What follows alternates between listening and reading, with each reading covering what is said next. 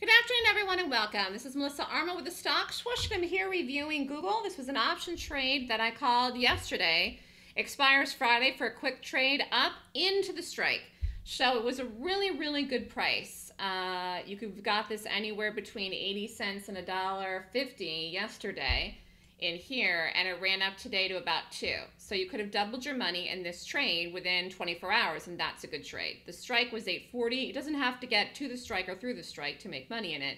If it's something as volatile as this, so you get it's a good price, which again, this was an early trade yesterday that ran up and went right to where almost to the strike, actually. 840 was the strike, so it got within $1 something of that. Here was the first target, which it actually went to. Yep.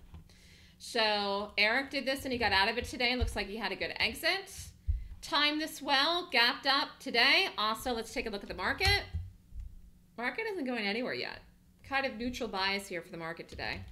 So we'll see what happens with the Google tomorrow. But again, I said to my student here with me this week that, you do these and you don't have to hold them for weeks and months. You don't have to do something out for a long, long time. You can do something to be in and out of it the same day if you want.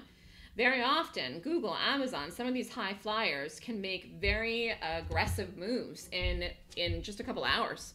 So this was a good one today, and Eric did well in this, so congratulations, and we'll see what we get tomorrow. If you're interested in the Golden Gap course this weekend, email me at melissa@thestockswoosh.com. Have a good day, everyone.